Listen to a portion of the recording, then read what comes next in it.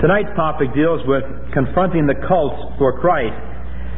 In about 13 years, and by the end of this year, it'll be the 14th year that I've been working on religious movements and cults in America. I've been working with them to try to reach them for Christ.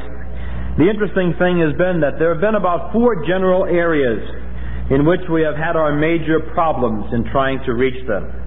And so, to begin with, in our cult series, I'd like to explain to you these 4 basic problems and tell you that you need to do some work in these areas if you really want to reach these people today. And this will lay the background for what remains in the week ahead, because I'll be using these areas and I'll be demonstrating them in the various cults as to their importance and why you need to know them. So with that in mind, let's go into these problems and see if we can understand them and really get a grasp of what exactly our task is that's before us that we have to overcome. The first area that we face in problems has to do with the area of language. Language is a tremendous barrier for us when we're dealing with the cults. One thing that we do to begin with is that we automatically look for Christian terms as cultists speak or write, but generally we have a bad habit of interpreting the words they use with our meaning and thereby making them Christian, and not taking the time to understand what they mean by the words. You see, a word itself is a linguistic symbol. The word God, G-O-D, 3 elements, 3 symbols. What you mean by that linguistic symbol depends on the content that you give a word or the context that you use it in. Therefore, somebody could take that linguistic symbol, that word God, and use it in one context and mean one thing by it, and somebody else could use the word with different content in another context and mean something else by it. And one of the things you've got to learn today is to sit down and understand what people mean by those words, how they're using them. Because if you don't, you're simply going to accept everyone as being Christian, and you're not going to discern the differences that are there, and there's going to be no communication, there's no evangelism. If there are no differences, there's no need to go any further. But one of the things we have failed to do is to understand what people are saying by those terms. And I think we need to recognize that to begin with tonight. Now, another problem in this language area has to do with the mindset. Not only do these people use our terminology, that's what makes it so difficult, and they sound like us, but these people also have a habit of taking our terminology when we're witnessing to them and interpreting it in the light of their theological understanding. This happens in everyday communication. A few weeks ago, I was running around the house looking for a TV guide, and I yelled upstairs to my wife and I said, "Becky, where's the TV guide?" You all understand what I'm asking for? Where's the TV guide? So help me, the answer I got from upstairs was, "There's one sheet in the dryer, Jim." Now, you understood clearly what I said. How does it come out the other way? It's very simple. My wife was working on the laundry. Her mind was wrapped up and involved in that. The words that I speak, though as clear as they may be, are simply turned around because of the activity and thinking that she's doing at that moment, and the answer comes out all screwed up. But that's exactly the problem you face with the cults today. You can say the right things, you can quote biblical passages, and so help me, you'll hear cultists say, "Oh, but Mrs. Eddy says the same thing. Oh, Sun Myung Moon means the same thing by that. We believe the same thing that you do." And they're playing a game. These people have reinterpreted Christianity into their structure, and therefore they have reinterpreted what you've said, and they've tried to make it sound like theirs. You must not let people get away with that. You must be careful in communicating the gospel today, that you understand what they mean by their words, and more than that, than when you're witnessing to them, they understand what you mean by those words. And so I'm calling upon you to recognize this problem. Now, this is a problem that we face also in the early church, and I'd like you to turn to that first passage in Acts chapter 14. Acts chapter 14. I want you to look at those verses that I've pointed out. Acts chapter 14, verses 8 and following. In Acts chapter 14, verse 8, we read this: "And at Lystra there was sitting a certain man without strength in his feet, lame from his mother's womb, who had never walked. This man was listening to Paul as he spoke, who, when he had fixed his gaze upon him, and had seen that he had faith to be made well, said with a loud voice, Stand upright on your feet. And he leaped up and began to walk. Here's a congregation listening to the great Apostle Paul. Paul is preaching the gospel message. Here is a demonstration of the power of Almighty God. The people listen, they hear, they see the demonstration of the power of God, and how do they interpret it? How did they understand it? Well, take a look at verse 11. And when the multitude saw what Paul had done, they raised their voice, saying in the Lycaonian language, The God of the Bible has done a tremendous thing. Let us come and worship Him. Is that what the text says? Oh no. Oh no. These people had a religious basis. And what they simply did was to reinterpret what happened and what they heard in the light of their religion. Notice, the gods have become like men and have come down to us. And they began calling Barnabas Zeus and Paul Hermes because he was the chief speaker. And the priest of Zeus, whose temple was just outside the city, brought oxen and garlands to the gate and wanted to offer sacrifice with the crowds. These people heard the right words, they saw a demonstration of God's power, and they simply reinterpreted in the light of their religious understanding. Now in verse 14, notice, when the apostles, Barnabas and Paul, heard of it, they knew right away what happened. They tore their robes, rushed out into the crowds, crying out and saying, Men, why are you doing these things? We're also men of the same nature as you. And we preach the gospel to you in order that you should turn from these vain things or empty things to a living God, who made the heaven and the earth and the sea and all that is in them. Paul says, you've misunderstood what we said. You've reinterpreted it. You have to see it in the light of God who made the heavens and the earth. And even saying that, look at verse 18. Even saying these things, they with difficulty restrained the crowds from offering sacrifice to them. It's a very, very difficult situation today to witness because of the religious frameworks of people that we encounter. We use the right words, they reinterpret what we're saying. It comes out all different. And we have a tremendous challenge to be discerning to see what people are doing to the language that we use.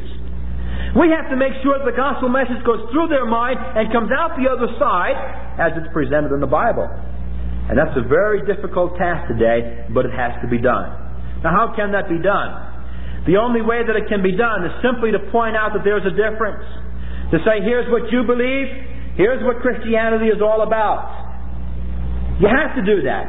Listen, if there's no difference, there's no communication, there's no evangelism. I've had the problem many a time on a college campus of talking on Eastern religions. Montclair State University one time, I remember giving a lecture. A young man stood up. He said to me, but I love you. He said, and we're really saying the same thing. He was in Zen Buddhism. I said, that's interesting considering the differences I've pointed out. You look for salvation within yourself and you dive within yourself for the answer. I look for my salvation externally, in the person of Jesus Christ who makes me right before a personal, holy, righteous God. He said, I find you intolerable. And with that, he stomped out of the place. And several Christian organizations said to me that I was unloving. I'd like to defend myself. It's the most loving thing in the world that you can do to point out differences to people. Because if you don't, those people will go to hell thinking that they believe the same thing that you do. That's right. They'll go to hell, and you will have helped them on their way because you never discerned that they meant something different by it. You've got to learn today in witnessing to watch the language problem, to watch that mindset that reinterprets things and makes it come out different. And it's a difficult task to work on. In the book of Acts chapter 17, if you turn over there, Paul uses the same basic approach again on Mars Hill. In verse 16 we read, Now while Paul was waiting for them at Athens, his spirit was being provoked within him as he was beholding the city full of idols. So he was reasoning in the synagogue with the Jews and the God-fearing Gentiles, and in the marketplace every day with those who happened to be present. And also some of the Epicurean and Stoic philosophers were conversing with him. And some were saying, What would this idle babbler wish to say? Others, he seems to be a proclaimer of strange deities.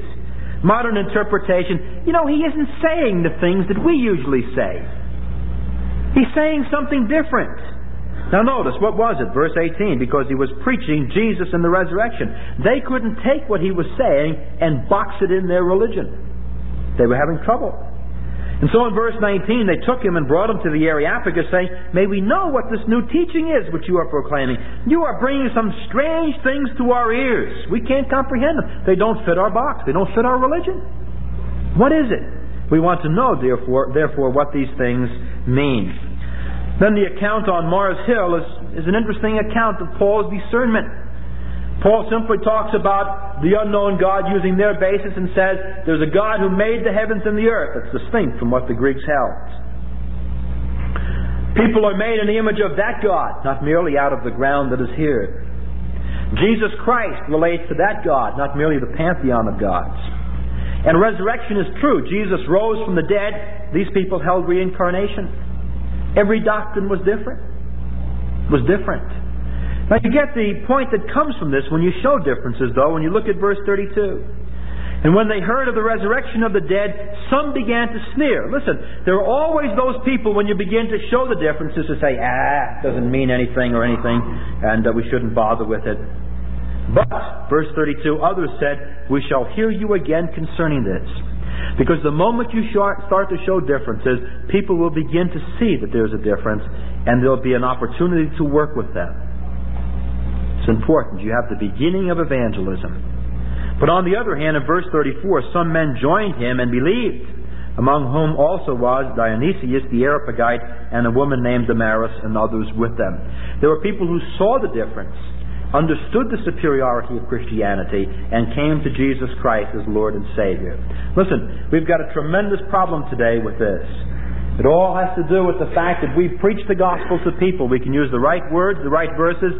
You'll find out it'll go through their minds. And by the time they're finishing reinterpreting it, it'll come out totally different than what you were talking about. For example, we'll use the passage, "The Word was God," in John 1:1. By the time it goes through a Jehovah's Witness's mindset, it'll come out the other side, "The Word was a God." They will reinterpret everything that you're saying. And if you don't sit down and start to put them to the test and point out the differences, you're not going to go anywhere. Watch the people who reinterpret things in their mind. Understand today, it's a language game. These people use our language, but in a different structure with different content, and they mean different things by it. And when you talk to them and use biblical language, they will simply reinterpret that in the light of their theology. And that's one of the problems we have to overcome. We simply have to get to the place of saying, here's what you believe, here's what Christianity believes, now let's examine them and see which one is true. And that's what we have to get to in reaching these people. Now the second area here that deals with this is hermeneutics. Once we've shown the differences that do exist, and we begin to work on it, the natural place that we're going to fall is into the Word of God. And we're going to work with many different cults right on the pages of Scripture. But the second great problem that comes today are these people that say to us, "That's your interpretation of the Bible." Did you ever talk to a Jehovah's Witness or a Mooney or a Mormon about the Bible, and they say that's the way you interpret it? Well, the ultimate question is, who's got the correct interpretation? Listen, if you don't know how to interpret the Bible properly, you will never be able to witness to these people today, because they're going to throw off your interpretation and reject it unless you can demonstrate why it's true and theirs is false. And one of the key things that you have to start doing today is to take these cultists in the pages of the Word of God where they use passages and to show them that their interpretation could never be the possible interpretation, that it's wrong. And let me tell you, it's going to sound good. They're going to sound very rational, but you're going to have to demonstrate that they're wrong, and you're going to have to leave them with the scar that there is no other answer but the one that the Bible presents, that Christianity proclaims. Let me illustrate this, for example, in one of the passages in the Gospel of John. The passage is found in John chapter 10, and in that passage, perhaps we can illustrate a little bit of this problem. John chapter 10, verse 30 is the passage that I want you to look at. And this is a passage that we debate with the Jehovah's Witnesses many a time. In John chapter 10, verse 30 reads, I and the Father are one. 6 simple words to that particular passage. And yet, if you look at the interpretation, the Jehovah's Witnesses will say, yes, Jesus said, I and the Father are one in purpose. If you look at the Christian interpretation, yes, Jesus said that God, the Father and I, are one in essence, or Jesus is deity. Now, who's right? Is the Jehovah's Witness right in saying that Jesus is one in purpose with the Father? Is that what the passage means? Or is Christianity right in saying that he was talking about his deity? Well, we begin to look at this passage and to work. And let me simply say, begin to look in the context around the passage. Good place to begin. Number 1, it gives you some time to think. Number 2, you might find the answer there. But always read the context and work on it. Well, as I begin to look at that passage, I come to verse 31. The Jews took up stones again to stone him. Jehovah's Witnesses say, I and the Father are one in purpose. Tell me, who in the world would stone somebody for doing God's will? Did you see the Jews running around stoning the scribes and the Pharisees and the Sadducees for doing the Lord's will, as they said? Who stoned somebody for doing God's will? Kind of absurd. Kind of absurd. Let's go a little bit further with this. Verse 33. How did the Jews understand what was taking place? How did they understand what Jesus said?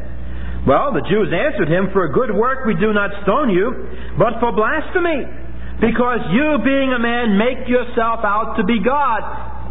How did they understand it? They understood Jesus' claim to deity. Now, the Jehovah's Witnesses at this point says, well, you see, the Jews misunderstood what Jesus was saying. They misunderstood it. Well, then let Jesus tell you what he meant by it. We get down to verse 38. But if I do them, though you do not believe me, believe the works, that you may know and understand that the Father is in me, and I in the Father. I don't care how you slice it. Number 1, nobody would stone somebody for doing the Lord's will. Secondly, the Jews understood that he claimed to be deity. And thirdly, Jesus says very clearly in verse 38, the Father is in me and I in the Father. There's no way that you can escape the conclusion. No way. He's talking about his deity. I think if you simply take the answers that they give and eliminate them, show them how they just can't fit the context, how they're absurd. Jews would never stone for that. Take the 5 stoning laws in the Old Testament. You will simply destroy their answer, and you'll leave them pressed, looking for an answer. And hopefully, as they consider, the Spirit of God will use the only final alternative and bring them to a conclusion. I had a student last year that did one of these in John chapter 8, and it was very interesting to note that the congregation overseer said to him at the end, he said to him finally that he had no answer, and this fellow said, do you have any other possibility? And he said, no. He said, will you admit then that Jesus is deity? Congregation overseer said, absolutely not. He said, can you give me any other possible theory that might explain it? He said, no. He said, will you accept then what it says? And the man still said no. But you know, you're left with a tremendous scar, because you'll be working for a long time trying to figure out what that answer is. Let me give you another illustration of this in Ezekiel 37, which has to do with Mormons. Ezekiel chapter 37. Verse 15 and following. In Ezekiel 37, verse 15, we read, the word of the Lord came again to me, saying, and you, son of man, take for yourself 1 stick and write on it, for Judah and for the sons of Israel, his companions. Then take another stick and write on it, for Joseph, the stick of Ephraim, and all the house of Israel, his companions. Then join them for yourself one to another into 1 stick, that they may become one in your hand. Now, Mormons will use this passage to teach that the Bible and the Book of Mormon complement one another. How do they do that? You take 1 stick, write on it for Judah, for the sons of Israel, his companion. That's the Bible, the Old and New Testament. You take another stick and write on it for Joseph. Who's Joseph? Joseph Smith. The stick of Ephraim and all the house of Israel. That's the Book of Mormon. So when you take the Bible and the Book of Mormon together, you have the essence of Mormonism. Now, my question here that I've used with many of Mormons is that your interpretation? They said, absolutely. I said, fine. Let's go down and look at verse 19, or verse 18. When the sons of your people speak to you, saying, will you not declare to us what you mean by these things? Say to them, thus saith the Lord. Couldn't be any clearer. Behold, I will take the stick of Joseph, which is in the hand of Ephraim, and the tribes of Israel as companions, and I will put them with it with the stick of Judah, and make them one stick, and they will be one in my hand. And the sticks in which you write will be in your hand before their eyes.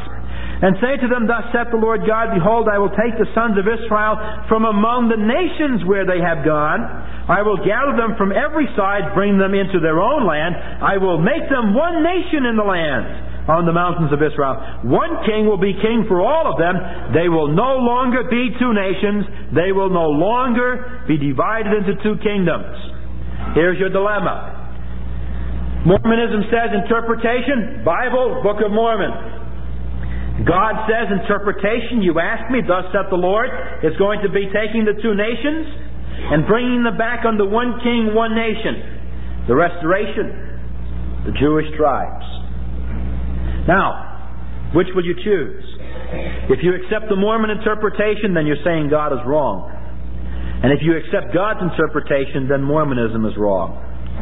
I have Mormon bishops who are still trying to come up with an answer to this particular problem and dilemma.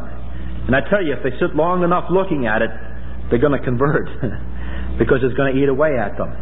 But you must be able today to utilize the Scriptures to be able to show these people that their interpretations are wrong. One of the biggest problems today is people who simply say, that's the way you look at the Bible. You interpret it that way. We look at it differently.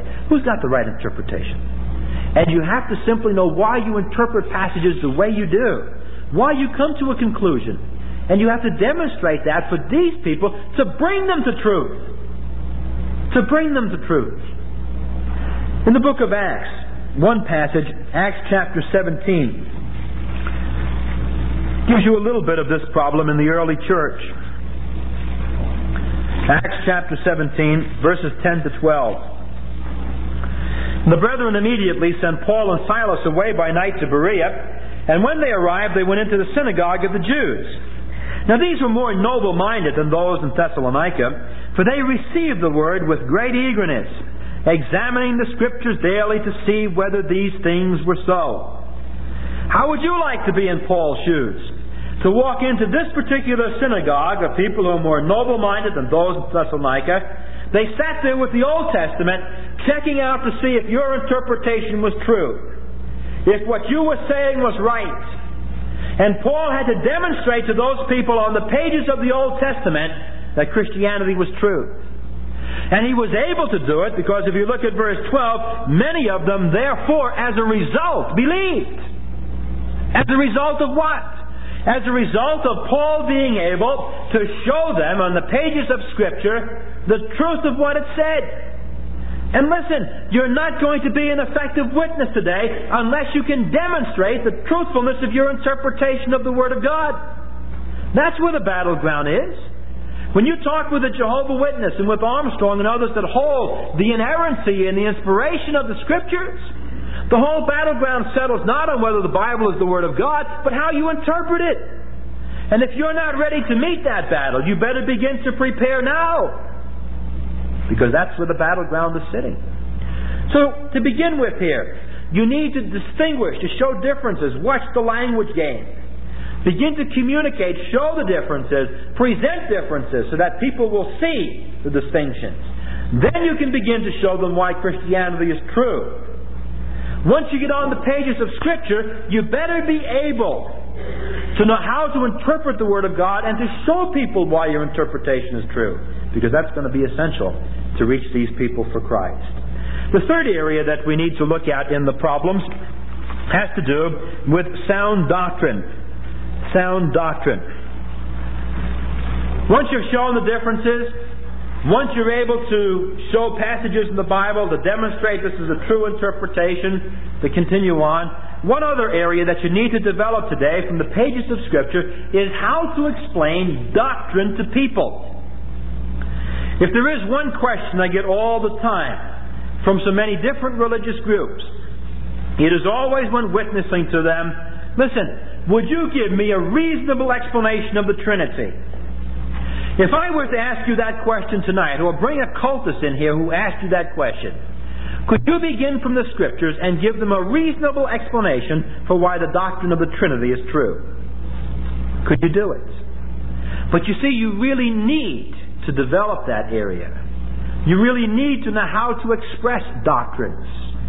Now, the doctrinal area here has two basic advantages for us. Two of them. Number one, you cannot be a discerning Christian and make judgments of that which is correct doctrine and that which is false doctrine unless you know doctrine to begin with. And the early church made a very clear point of it, that they tested things in accordance with the doctrine that they knew. If you don't have a doctrinal basis, you can't make judgment. You can't do it. In the book of Acts, in chapter 15, the early church uses this basis actually at the Council of Jerusalem. If you go back to verse 12, you'll notice, and all the multitude kept silent. They were listening to Barnabas and Paul as they were relating what signs and wonders God had done through them among the Gentiles. And after they had stopped speaking, James answered, saying, Brethren, listen to me. Simeon has related how God first concerned himself about taking from among the Gentiles a people for his name. And with this, the words of the prophets agree, as it is written. We have heard his case. We have examined this in the light of doctrine that we know, teaching, and we know that what he has said is in accordance with it. But how can you make that judgment if you don't understand doctrine? How can you do it? How do you do it? Listen, there wouldn't be so many Christians today getting themselves involved in all of the facets of meditation systems and things if they had a proper understanding of the doctrine of man, or even starting to consider the realms of reincarnation. If we really did a decent concept of the doctrine of person as it exists biblically, we wouldn't have half of these problems. But because we don't teach basic doctrine regarding these areas, people have no way to discern when someone says, try this, try that. They don't have the doctrinal basis to discern the correct from the false. You have to know doctrine today to be able to discern right from wrong, true from false. But secondly, you have to know doctrine too when people say, would you explain to me this particular doctrine? Would you explain the reasonableness of it presented? Could you do it? And this is a tremendous challenge that we face as well. Well, so far, differences, you've got to show differences in order to reach people. If there's no difference, no communication, no evangelism. And please, don't let people go to hell thinking they're saying the same thing that you are, playing a game. Secondly, when it gets down to the pages of Scripture, you have to now interpret the Word of God and show these people where they're wrong, what's right. The true interpretation, and you have to know the doctrines to be able to express them to these people. But the last realm has to do with evidence. You really need to know the reasons for why you believe what you do. In Acts chapter 2 is the passage we used yesterday morning.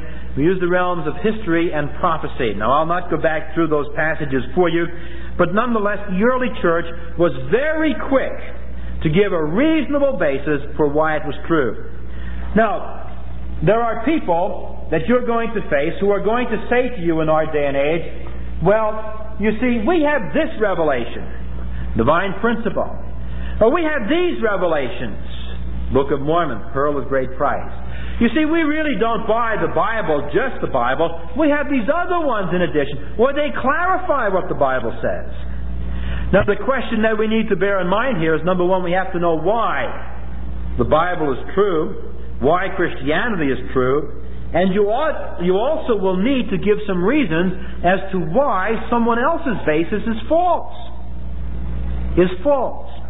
For example, one of the interesting cases has to do with Mormonism that I'd like to just illustrate for you in our time.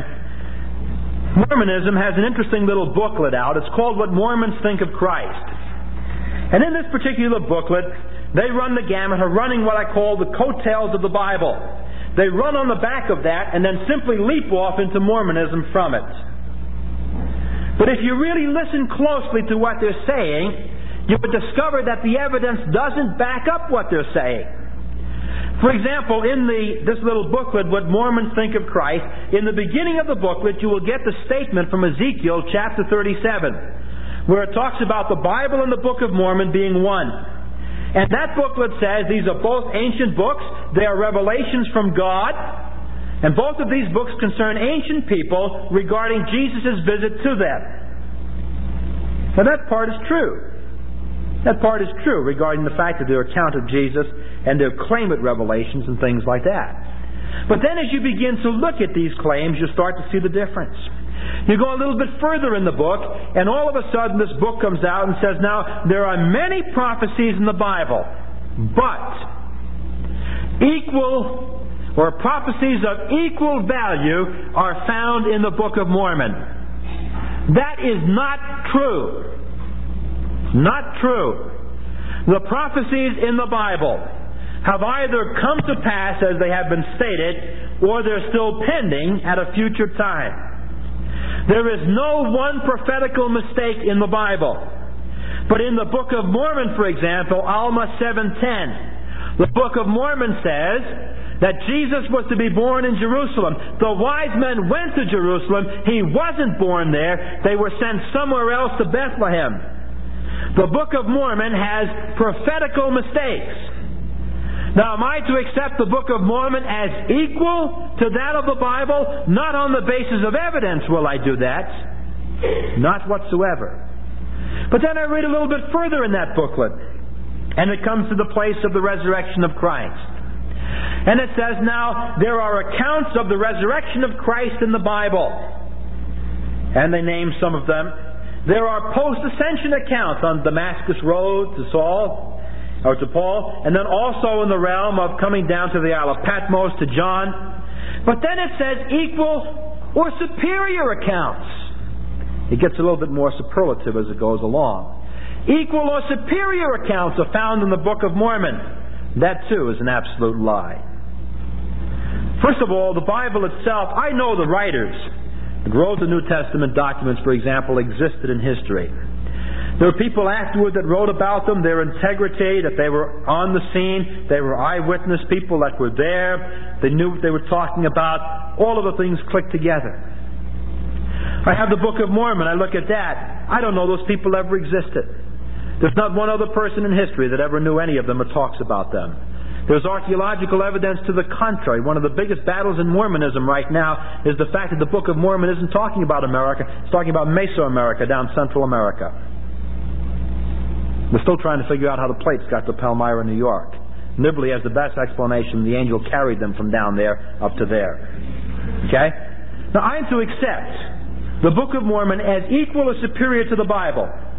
When the Bible has archaeology that backs it up, all the prophecies are correct, history is true, all the evidence.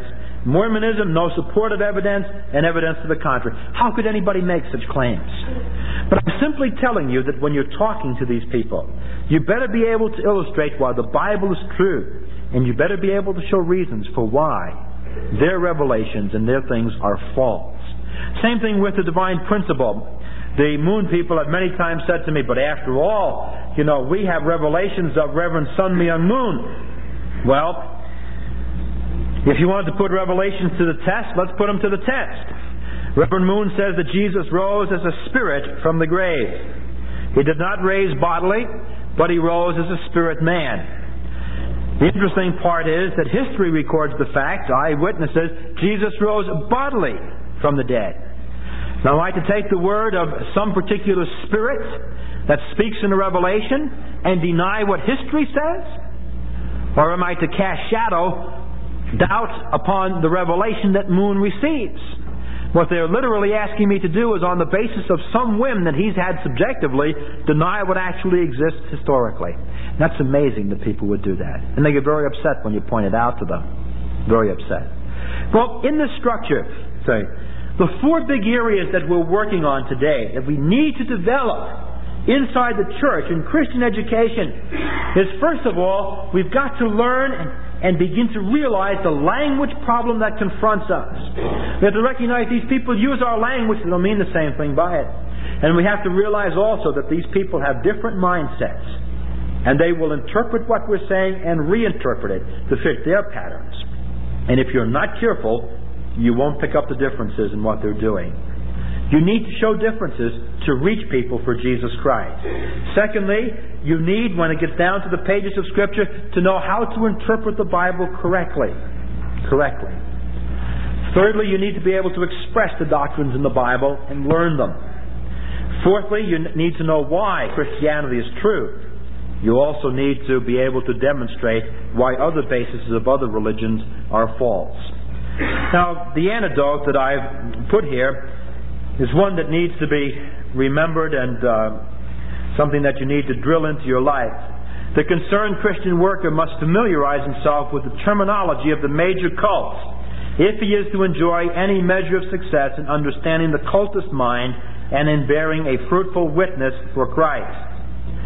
You don't have to learn about every cult, but you better get some idea of what cult people can do and how they misuse terminology, so you get a basis of experience to work when you get out into the field with other movements and when people speak.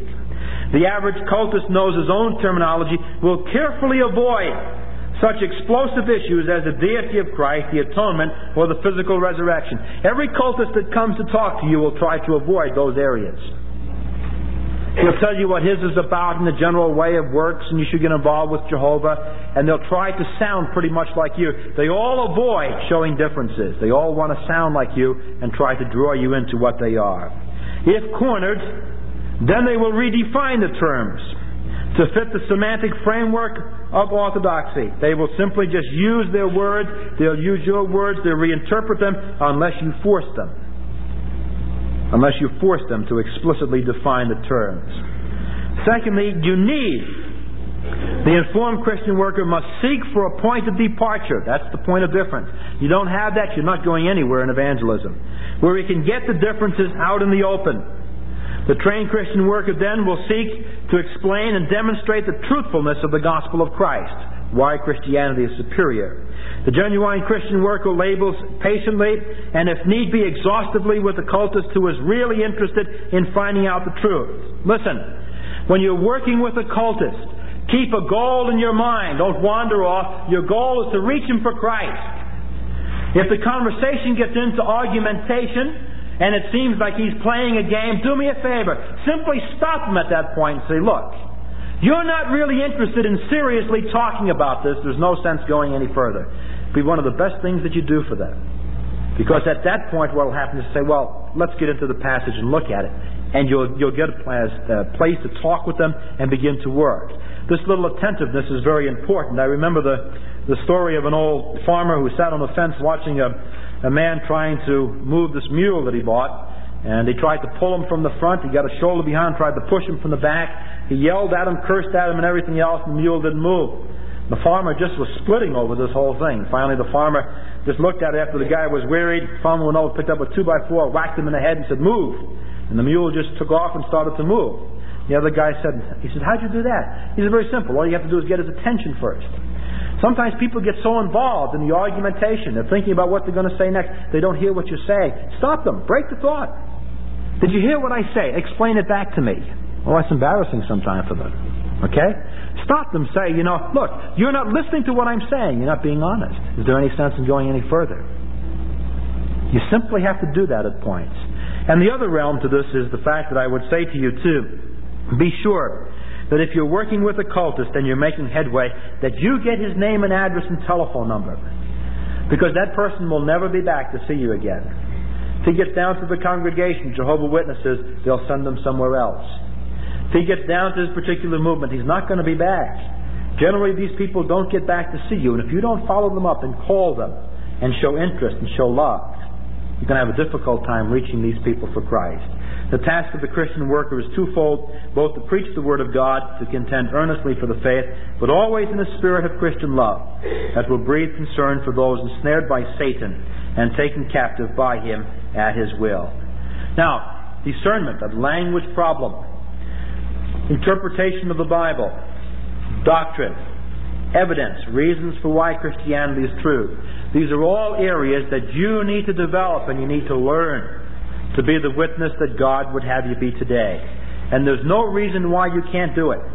The people in the early church did it. They didn't have PhDs and EDDs and all of the rest. They were common, working, average lay people, but they were capable of gradually building themselves up and developing these principles. There is no reason for why you can't develop these areas. And God will only use the best tool that's available, and you need to sharpen yourself up for the battle that's here today. The only possible reason that you're going to have is simply the fact that you don't want to do it, because there isn't a person here tonight that couldn't learn to be more discerning, that couldn't learn how to properly interpret the Word of God, that couldn't learn to express the doctrines of the faith, and that couldn't learn reasons for why you believe what you do.